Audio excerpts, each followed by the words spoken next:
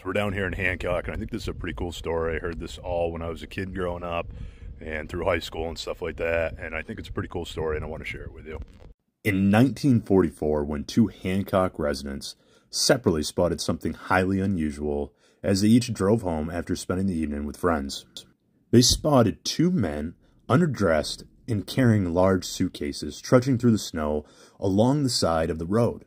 What they saw were two Nazi spies who made landfall in the U.S. after a 2-month journey across the Atlantic Ocean in a German U-boat. In the suitcases, they had $60,000 in cash, 99 small diamonds, radio equipment, security ink, and a few other things.